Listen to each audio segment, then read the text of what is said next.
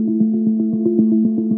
we're going to be talking about an asteroid that's called 2024 YR4. It's 60 meters across, and why NASA wants to nuke the thing.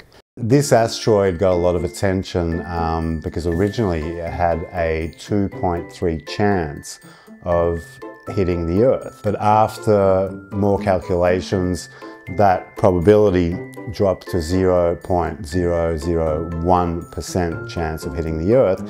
However, the chances of it hitting the Moon jumped to 4%. So why does NASA want to nuke this thing?